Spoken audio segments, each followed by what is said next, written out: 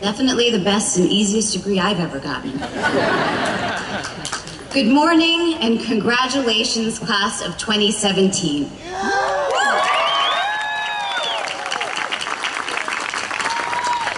Thank you, graduates. Thank you, President Chapdelaine, for that incredibly warm introduction and for inviting me to help celebrate this magical day. Faculty, parents, friends, invited guests, uninvited guests, it is a true honor to be here with you all. What President Chapdelaine didn't tell you, and what you may not be able to see thanks to this black slimming gown, which I've repurposed as a fashion-forward maternity dress, is that your graduation speaker this year is 8.5 months pregnant.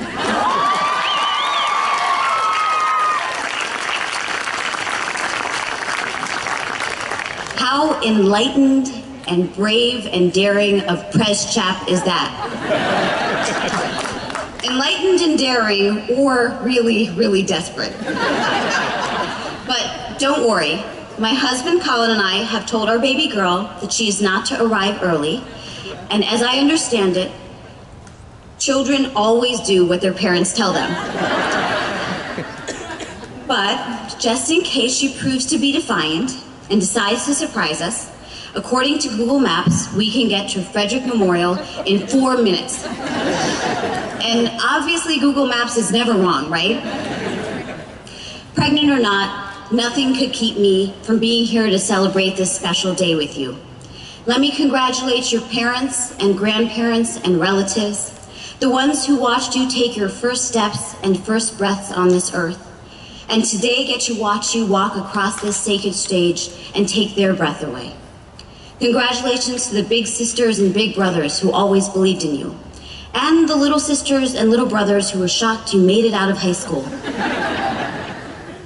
Congratulations to the friends and teachers and loved ones who have sweetened every success and lent a shoulder for every setback. I especially have to thank Hood College for conferring upon me an honorary degree, officially making me a doctor today. Although I have 3 advanced degrees, have served 2 first ladies, and am about to give the gift of life, I suspect only now will my 79-year-old South Asian mother finally be proud of me.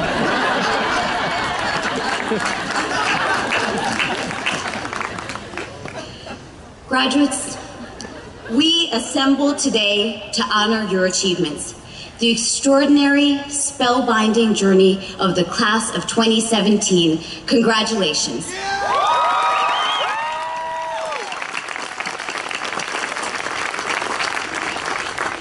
Your college days have been marked by defining moments for America.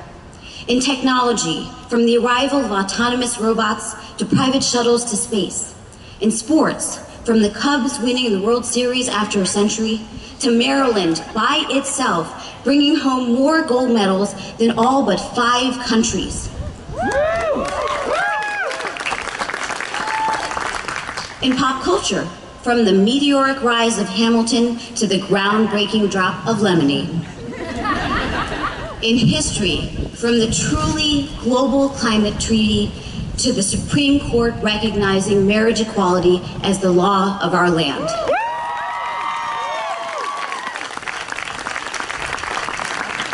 And in politics, from the second term of the first black president to the election of the first orange one.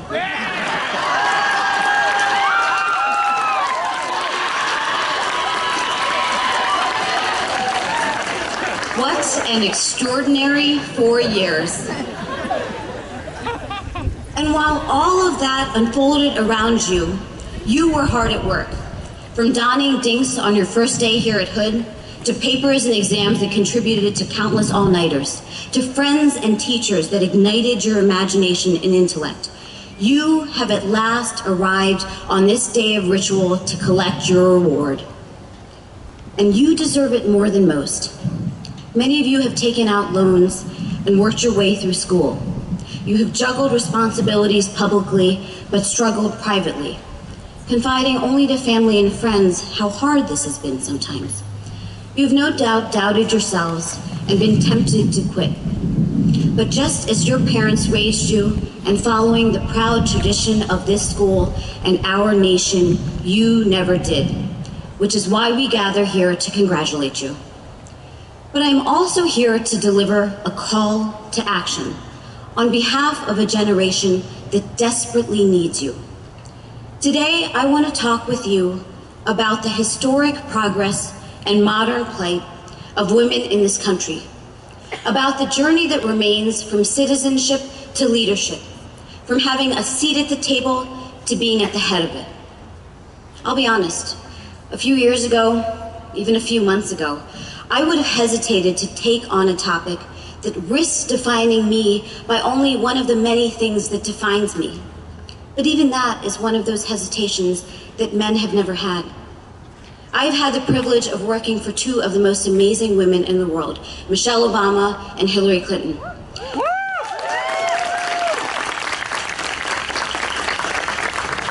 And I was raised by another one, my mother.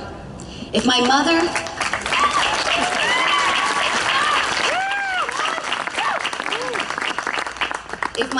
and mentors taught me anything, it is that it is well past time for us to follow Sheryl Sandberg's directive to lean in.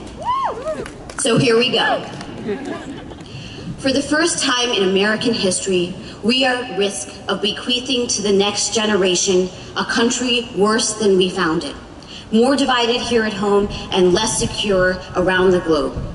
Our parents and grandparents and their parents and their grandparents left us a better world than the one they inherited. And they had to face down a civil war, a Great Depression, the rise of the most poisonous ideologies the world has ever seen, and the threat of nuclear war. So let's try to keep it in perspective the next time we're at Starbucks and the line's too long. Or when our tweets don't get as many followers as we think they should. Of course, that's coming from someone who's tweeted 18 times to 88 followers. If I break 100 thanks to this speech, I'm breaking out the champagne. Well, okay, for now, sparkling cider. Each time, those generations vanquish true mortal threats to the nation and never relinquish their sacred duty as stewards of humanity, mindful of the generations to come. Long before the First Lady put it so perfectly, our forebears embodied what she meant when she said, "When they go low, we go high." Now, I should make an important clarification, because of something I overheard while walking through the pergola. The First Lady said, "When they go low, we go high," not "when they go low, we get high." So parents, do not let them quote the First Lady for that. I'll admit, the first time the First Lady said this in a private meeting to me, I also misunderstood it. My initial reaction was, oh great, here's another short joke. Michelle Obama lording over me the fact that she's a foot taller.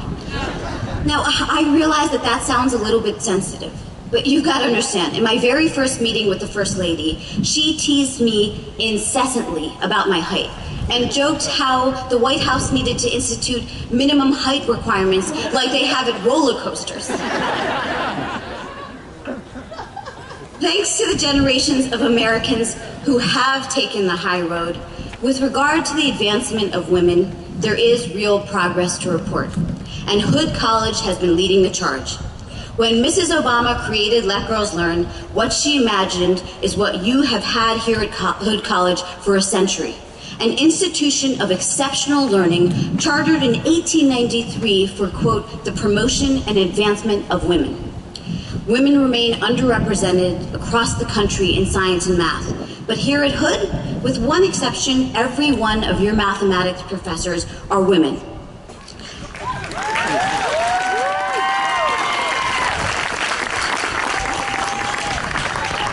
A female MBA candidate who will graduate from Hood this afternoon helped manufacture a cancer-fighting drug that helped President Jimmy Carter fight off metastatic brain cancer.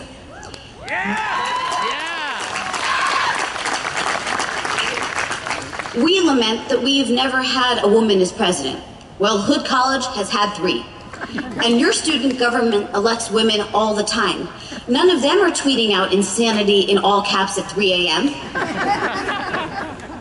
And what I have found uplifting in my conversations about this subject with the graduating men of Hood College is how much they share the same values and commitments. The young men I spoke with already understood what it has taken centuries for the rest of us to figure out, that unleashing the promise of women advances the interests of us all.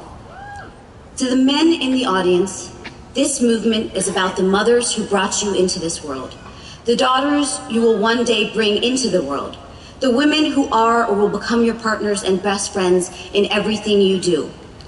And I don't say this simply because the fate of women impacts the future of men, but because we need your help.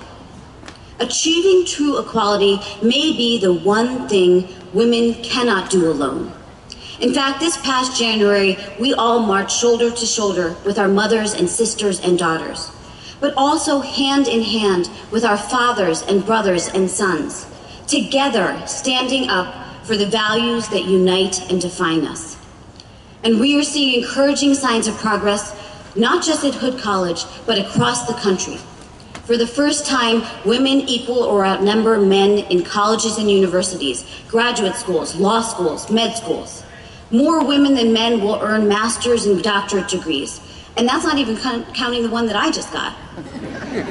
We also have more female U.S. senators than ever before. 3 justices on the Supreme Court, millions of cracks in that highest, hardest glass ceiling, and the first woman in history to win the popular vote for President of the United States.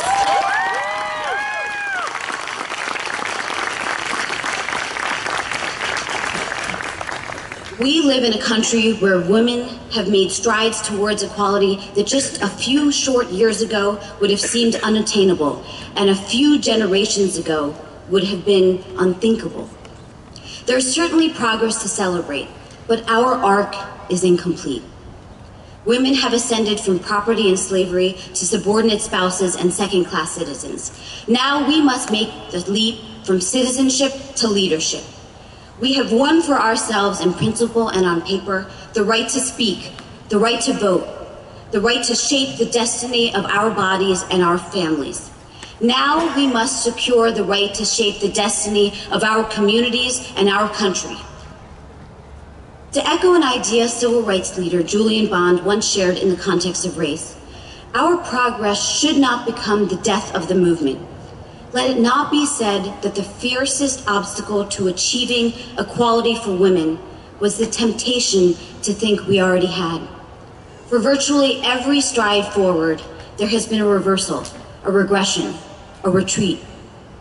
So when a 36-year-old commencement speaker says equal pay for equal work is the exception, or that women's opportunities to advance at upper levels of management are rare enough to be displayed in a museum, it seems like she would be telling you something that you already know.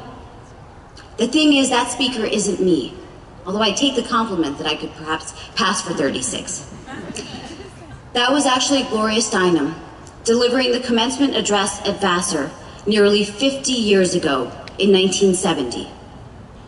Yet today, women are still only paid 83 cents to the dollar.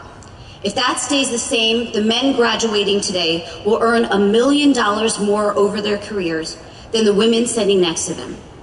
Unfortunately, the higher up the ladder you get, the worse it gets. Women have led IBM and Pepsi and GM, but those are the exceptions. The reality is that less than 5% of Fortune 500 companies today are led by women. Women have quietly endured these everyday inequities, and many others for long enough. From not being called on in math class when you know the answer, to being groped by a stranger on a crowded bus. These daily indignities produce wounds that never heal. We see those wounds in the empty chairs on exam day when not a single woman takes the AP Computer Science exam in Montana or Mississippi. We see them in the culture of silence and shame that shrouds too many of our college campuses, where 1 in 3 women are sexually assaulted or raped during college, while at the same time, 89% of those schools report not a single complaint. We see the broader impact here at home in Maryland, where no woman currently holds elected federal or statewide office. All 8 members of Congress, both senators, the Attorney General, the Comptroller, the Lieutenant Governor, and the Governor are all men. That means those 14 offices have the same number of women today as they did 100 years ago, when women didn't have the option of voting, or 2 centuries ago, when women could not own property separate from their husbands. Pennsylvania to the north is just as bad with no women. West Virginia and Virginia to the south are faring nominally better, with 1 female elected official each. For those of you keeping score, out of 66 federal and statewide elected positions in this region representing more than 15 million women, only 2, yes, 2, are held by women. None of those 4 states have ever elected a female governor. In Congress over the past quarter century, women have gained only about 3 seats every 2 years in the House of Representatives. At this pace, women won't catch up to men until 2100, when everyone here, except your little brothers and sisters, will be over 100 years old. Graduates, I wish for every one of you to live to 100, but not for the sake of waiting for a future that should already have arrived. I began this morning with a reference to my timeless, inspiring mother. She was likely born a century before she was supposed to, but declined to wait for the future to arrive. On the other side of the earth, 80 years ago, like my daughter today, my mother was on the brink of being born. Born into a world that had not come as far or as fast as she needed it to. Back then, back there, women did not delay marriage or children, or attend school, let alone high school and college. But my mom is, let's say, a little defiant. She went to school in villages in Sri Lanka, and then to college in India, and became a math teacher at a period when math and women were never in the same sentence. She was educated and beautiful, but turned down marriage proposals into her late 30s, when my father, the physics teacher down the street, came along. She had me when she was 42, and got her PhD when she was 62. She and my father brought our family to Maryland when I was a newborn and my brother was 3, with no jobs and only $200 in their pockets, because the circumstances of staying in Sri Lanka were unimaginable. By the time my parents fled, thousands had been killed. Children were forced to become soldiers as the country descended into civil war. My daughter's life will be easier because my parents' lives were hard. And to me, that is the American dream. Truth is, defiant and ambitious, my mom is an anachronism. And she imagined for herself and her family a world ahead of its time. And that has made all the difference. She would have fit in perfectly today as a student at Hood College. And I am honored to have her here today to help celebrate all of you.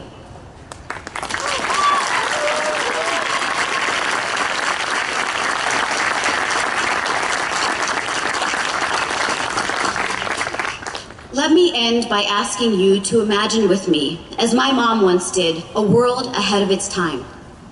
America's first 45 presidents were men. Imagine a world where not just the next 4 or 5, but the next 45 presidents are women.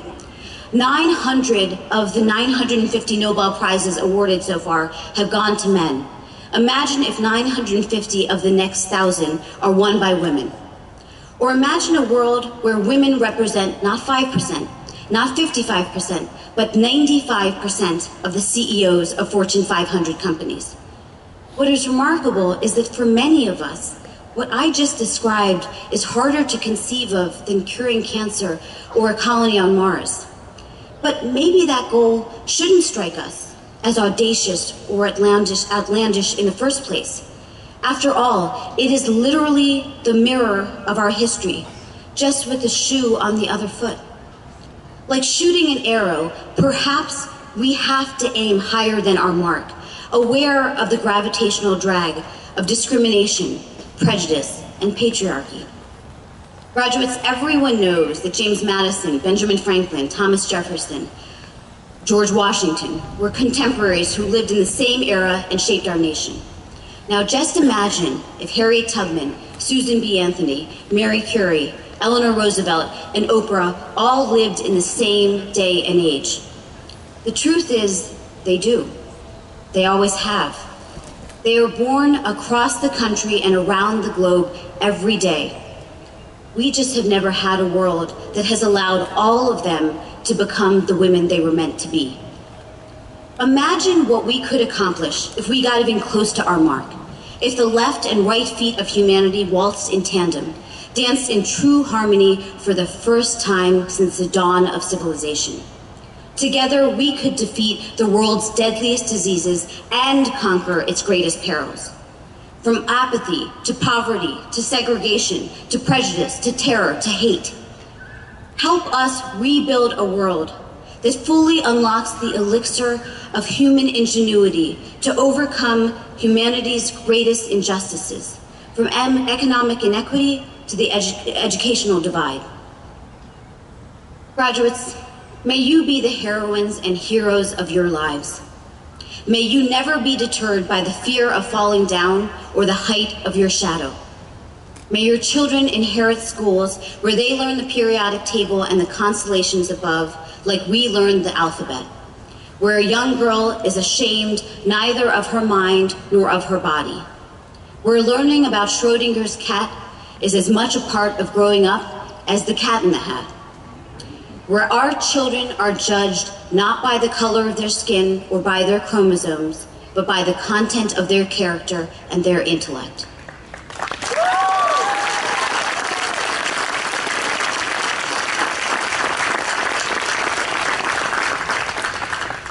A change is coming, a changing of the guard, with a chance to change the stars. And whether we seize or squander that chance, whether our leaders at last look like America, or whether we reverse course, is up to all of you. Our responsibility to care for this world is also now yours. So help us achieve the tomorrow we have imagined today. Class of 2017, congratulations.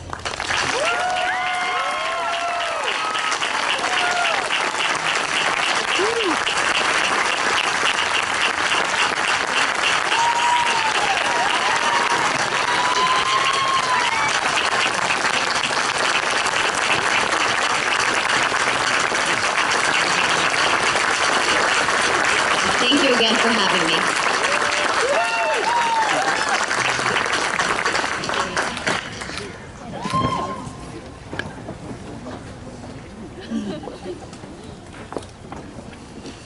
Thank you, Krish. That was awesome.